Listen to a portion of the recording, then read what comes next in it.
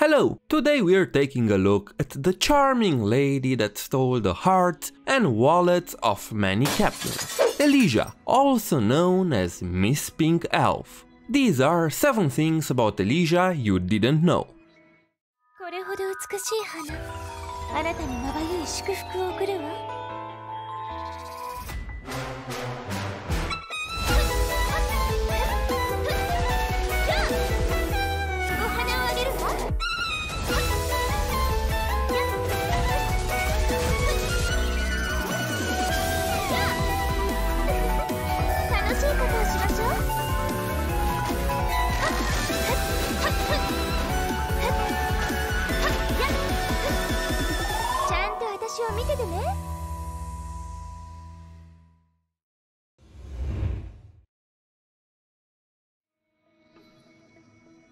As many of you know, the Elysian Realm is a virtual space created by Mobius and founded by Eden. That means that the people there are just simulations based on the minds of the original 13 Flamechasers.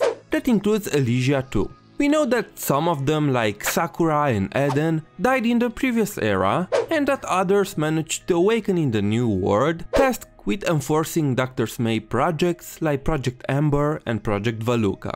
But what happened to Elysia? Did she manage to come to the new era with Kevin, Sue and Hua? Unfortunately, if you pay close attention to the lore of the Elysian Realm, it is implied that Elysia died sometimes between the 12th Herrscher and the 14th. So yeah, it's highly unlikely to see Ellie outside the Elysian Realm unless Honkai plans to surprise us with some big revelations and turnarounds.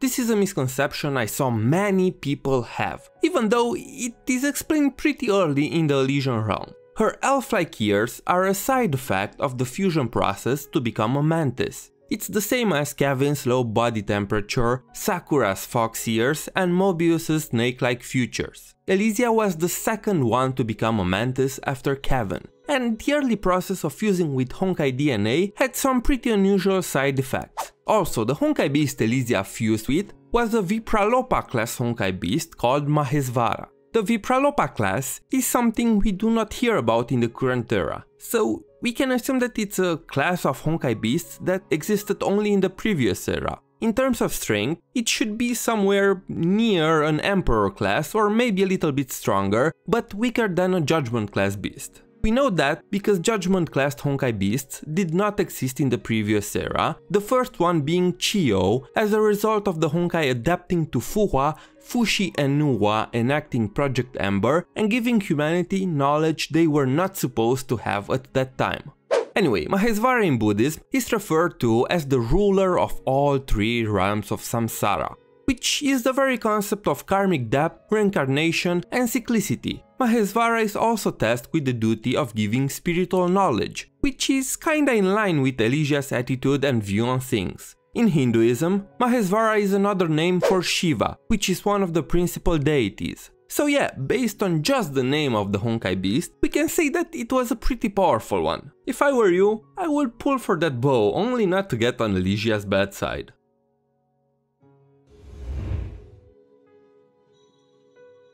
During some dialogue between Elysia and Mobius that happens right amid the previous era second eruption, we can see that Elysia and Mobius are 2 of the longest active members of Fire Moth. And that makes sense since we know that Mobius is the one responsible for recruiting Dr. May, and Elysia seems somehow involved in one way or another in the recruitment of the majority of the other members.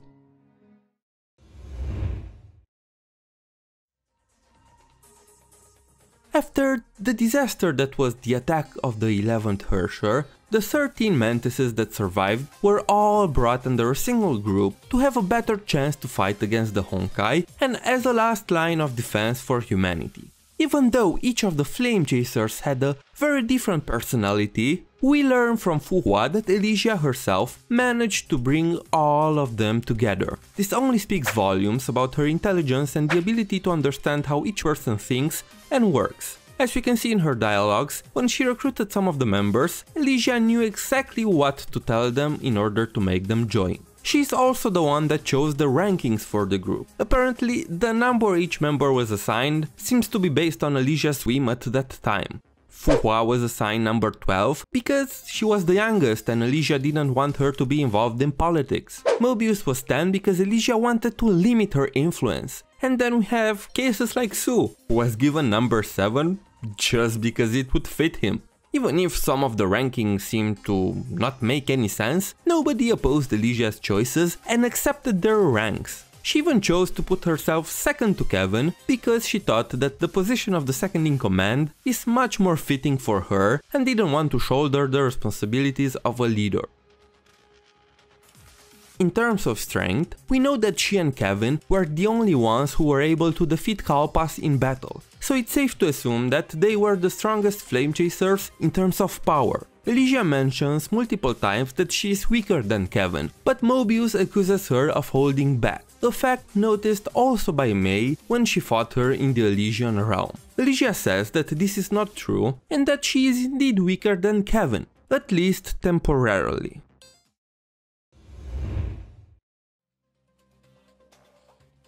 It is speculated that she is heavily tied with the lost continent of Mu. When introducing herself, she says that her name means paradise in Mu's language. She also seems very knowledgeable about the place, and she even harvests Senka tree fruits, which she says that were very popular back in Mu. The continent of Mu was threatened to be destroyed completely by the previous era, Crusher of Earth, which created a giant black hole to swallow it whole, but before that happened, a scientist named Einstein opened a portal to the Sea of Quanta, and Mu, along with its people, became one of the many bubble universes floating in the sea.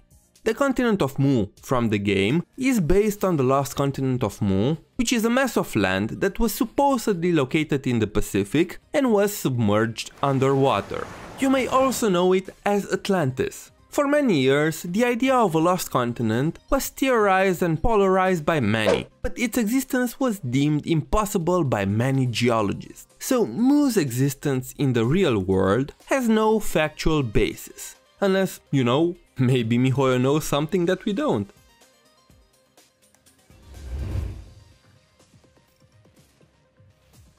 Mobius notes in one of her documents with data gathered while observing Elysia that the position of her leg ring is based on the days of the week and that she is constantly changing her hairstyle without a certain pattern.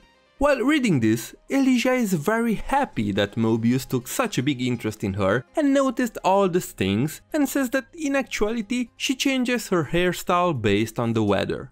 Which makes sense.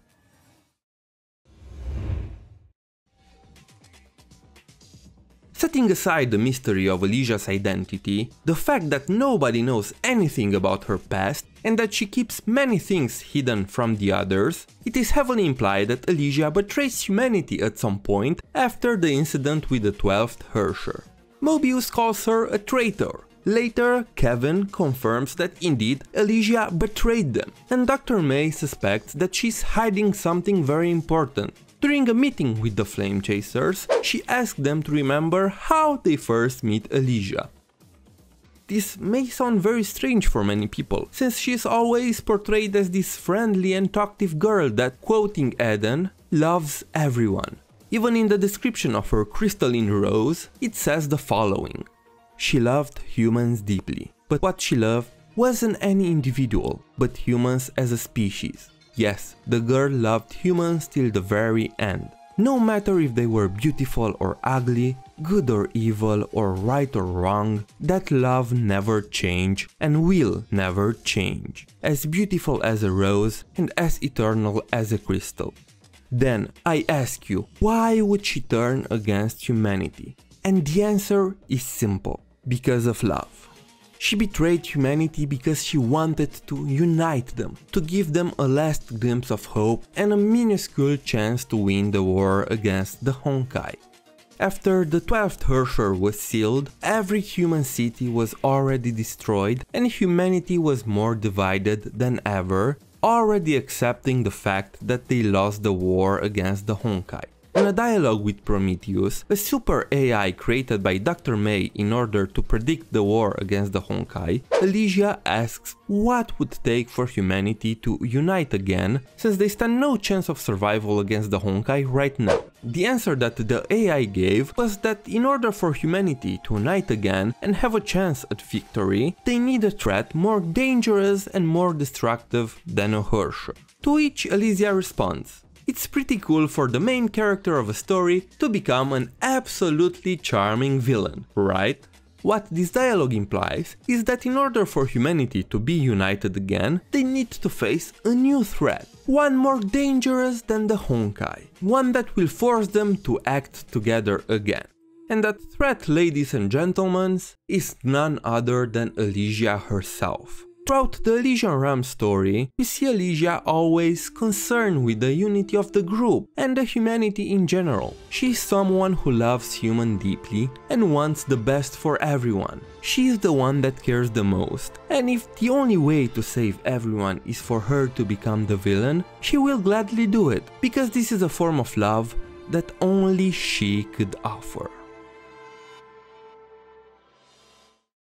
Elysian Realm is still an ongoing story and we have to wait to know more about what really happened. But regardless, Elysia's story shapes up to be a really tragic one. A beautiful one, but tragic nonetheless. We don't know yet how she will become the villain. Is she the 13th Herrscher?